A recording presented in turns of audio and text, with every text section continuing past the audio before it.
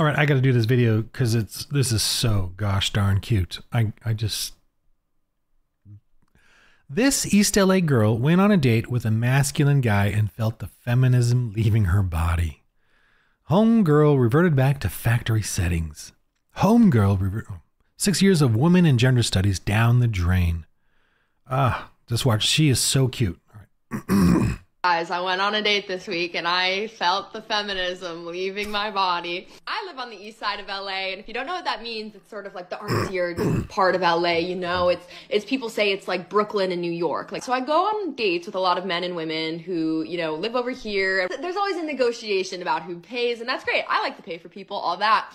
But what I will say is that I sort of fell into going on a date with the most guy's guy I've ever been on a date with. And he's from West, you know, Santa Monica. He's a bro, right?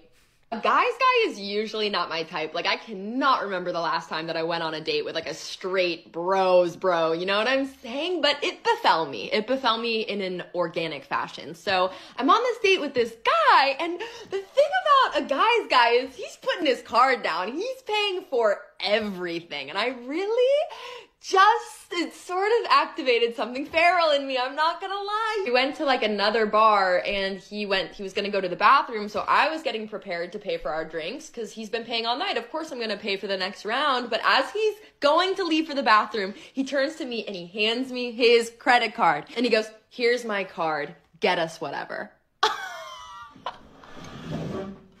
It might be time for me to get away from all these, you know, liberal snowflakes on the east side. So, you know, hopefully this is genuine. I don't know, but it makes sense to me. This is her bowl. They're pointing this out. There's hope for the future yet. This liberal girl sitting here eating cereal out of an artsy cat bowl, talking about the men and women she's gone on dates with. And her heart is aflutter for this guy out of Santa Monica who was confident, assertive, responsible, and caring. I love this. Memes by the conservatives and Christians are awesome. What we have here is a classic example of reality reasserting itself. If you want to have a chance with me, you have to deconstruct your toxic masculinity. Yes, queen. I did it, my queen. You're totally my type. 12 to 16 years of public school teaches girls that are infinite genders. They can date, and masculinity is toxic, but it can all be undone in one night. These are great shots, of her joy, enthusiasm, like a squealing little happy girl. As a father, I want to see my girl happy like this, and they are. My daughters are happy, and they have struggles and all that, but they're just full of joy, knowing what a man is, what a husband is. This is so cute. Look at that. That is so cute. I hope this is genuine. I hope that she has a good relationship with this man. I hope this man, this bro, is a Christian man, and he's honorable and teaches her about honor and dignity, and not, the bad stuff or exploitive stuff or terrible, Anyway, that was just a fun video. I had to do it about men and women and who we are. And I don't mind there being, exceptions to the rule in a range of things, but the goal is for this, or for men to be leaders and to be assertive and controlling, but not to the point, not oppressive, and not controlling in the sense of telling them what to do, as much as controlling in the sense of making sure that the situation is under control to then do things that are safe and good for you, me, and the family, or whatever. That kind of controlling. Not controlling in the sense of, her life, what she wants to do, more the control that everything is safe, and what she wants to do then fits in with that. I don't know, I'm going off a little bit on here. But that was just a wonderful little video, and I just wanted to post that or talk about it, and just how joyful that is. And I hope it's genuine, and the video, and I hope that she has a great life with this man, becomes his wife, has children thereof. That's what we want for everyone. That's what we want, So for homosexuals, for pagans, we actually want you trans, we don't want that for you because we don't think that's going to make you happy and society happy. What we want is you give up your lusts, selfish desires to be with someone as a man and woman, husband and wife, and dedicate your life to the children thereof. It's exhausting. It's hard. You lose yourself in it because you have to give up yourself for your children. You know, the best time of the best selfish time of your life should be when you're a child and growing up and being silly and rebellious as a teen and all that.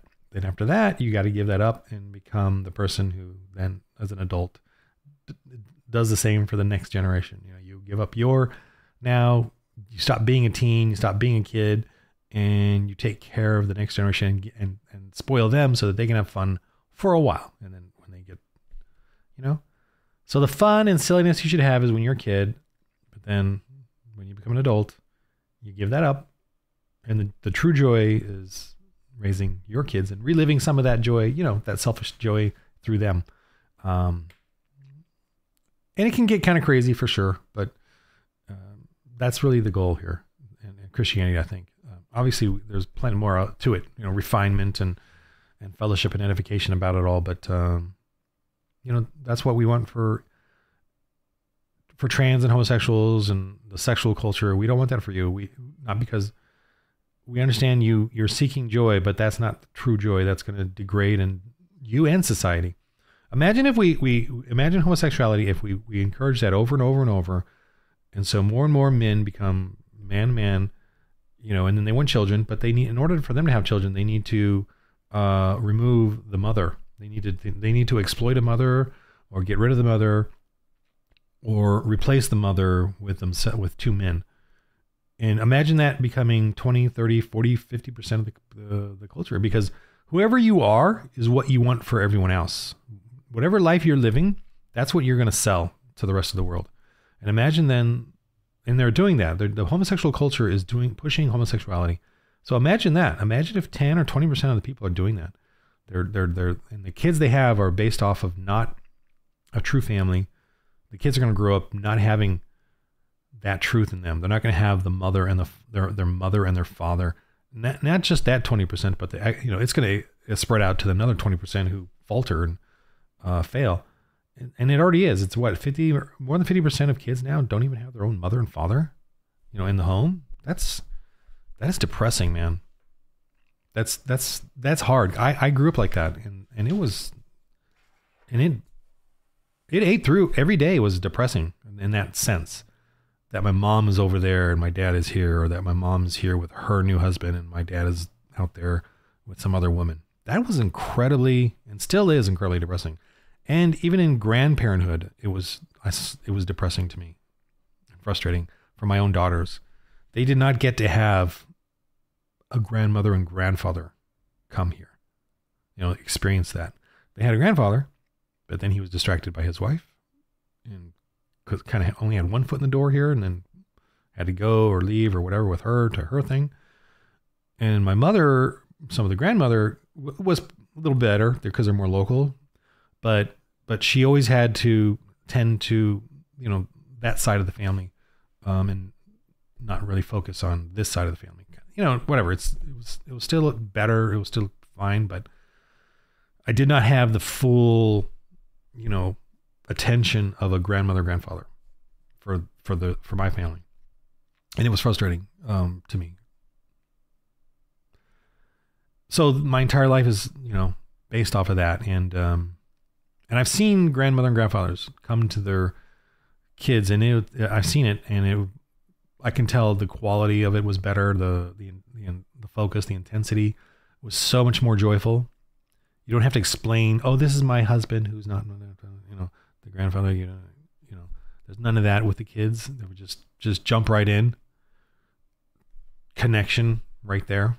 And so I'm grateful. I'm glad that I, with my wife, brought up our two daughters so they had a father and a mother together. No strangers coming in and having sex with their mother or father, but their own mother and father in their home with them. That was, thankfully, before I became a Christian, the one thing that helped me was, when I was pagan atheist, I wanted to leave the wife all the time, like because of lust, because of porn, because of lust, because of porn. And thankfully, though, I think God gave me a vision seeing my wife with another man, and then my daughters come out of their room to see a strange man in the morning. That to me, like, dug at my core somehow. And I said, I can't leave her, even though I want to leave her or whatever.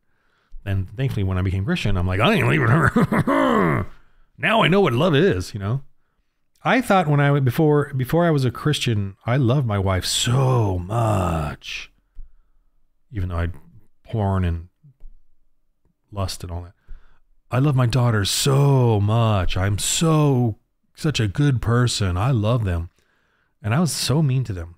Like, I was so loving to them, and then I'd get angry and yell at them for, you know, the wrong things and stuff. When I became a Christian, and here's how I envisioned it. I envisioned going up, you know, climbing the mountain and seeing God up there, you know, like the whole Buddhist thing or whatever, and saying, God, I've come here to tell you, you know, I love my wife and I love my children, but I love you more. You know, I'm on the mountain telling you, I love you more than them. I want to tell you that. I love you the most. That's right. That's kind of like Buddhism. I give up everything for the truth. I'm willing to give up everything for the truth of you, you know, Buddhism and whatever. But I translate it then to God. I love you more than my wife. But then this is like the vision or feeling or notion I got when I said that to God in my imaginations or whatever. God then said to me, good, that you love me more than your wife and your children. That is good. Now I will show you how to love your wife and children. That was the first thing he said to me, or the man, when I imagined this. And I didn't think of it. It came, you know, in my little imagination. He's like, good, I will now show you how to love your wife and children. And I'm like, and literally my wife and daughter, my older daughter was a little old enough at the time. They saw a huge change in me. My wife finally said, this is right. And I'm going into this now. I don't care. My wife said to me, okay, we have to have a rule. We can't have sex every night. She was like, okay. I almost thought that she now, like, maybe he should get back on the porn or something. Because I couldn't believe how much I lusted now after her only. When I became Christian, when the Holy Spirit, when I accepted you, it's magical. All us Christians have that secret nod, that secret handshake. No, you know, when I gave up porn, and that's a whole nother interesting, fascinating story with a vision that I got. You know, that was kind of the only time God really gave me a vision, that, or maybe the mountain thing too. I don't know. I haven't had any visions since, so I'm not, so don't think that I'm trying to sell for the Lord RPG and he gave me a vision to do it. And I think he only gave me what I needed. You know, the amount I desire my wife now is beyond when I was a pagan, what I, you know, sexually, admirationally, beautifully. As she's gotten older, and, you know, the wrinkles and the scars and the beauty, they're beautiful to me. Like, I want her hair to be gray because she's getting older. I want that. I want her aging. I don't want fakeness out of her. I don't want fake boobs like I used to desire. You know, she works out. She's got a good little body, but, you know, petite.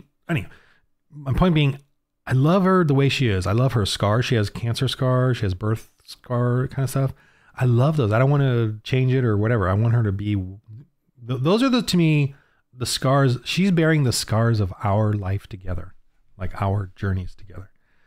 And I love them. I love her so much now because God showed me how to love, and my daughters. I learned that I was angry, you know, that I had anger issues, and I put it out on my daughters. And I asked my daughter for forgiveness, the older one especially, because that's the one that took the brunt of it. You know, I wasn't abusive or anything. I would just yell at them for stupid things, get angry, you know. And I know now that anger is wrong. Bursting out in anger and it's a prideful, self-righteous anger in a emotional, you know. And we Christians learn about this. We learn not to allow that kind of anger to control our lives. and to have that anger against your wife. You know, we learn about this. We learn about it in fellowship and in the Bible study. You can't, and it's an amazing thing because it's very demonic. When you get that kind of anger, it really builds on you and you lash out. And I know why people get divorced because of irreconcilable differences. I know it's because of that. My assumption, because that's what I had. You know, and you get this sort of self-righteous pedestal that you're right and they're wrong, and you know, and you'll never need to, you know, I'm always right. We're going to get a divorce, you know, because I don't need that, you know, whatever it is. I don't want to go in. But I remember now, I remember how I slowly learned I slowly learned to be calm when if I ever got upset at the wife or something, I learned not to lash out at her, but to be calm in my discussions with her and it was a wonderful thing when I finally figured that out and became a true leader with her. Like I became a real leader after I was able to do it that way. And she became emotional but it was wonderful because she understood I was calm and then she became calm again. And it was rare but anyway, it was, for me personally, it was a good experience because I learned not to be so self-righteously angry at anything, that to be calm and to discuss and to say things. And when she got emotionally angry back, I stayed at the same level of calmness, and that brought her back down to calmness. And so I always have to remember to return to that if ever I do get these feelings of self-righteous, you know, I'm so and I'm getting it now too a lot with my daughter, you know, and her quarter coming into the house, and I'm getting all this self-righteous anger for them doing little silly things. And I'm like, no, I gotta calm down.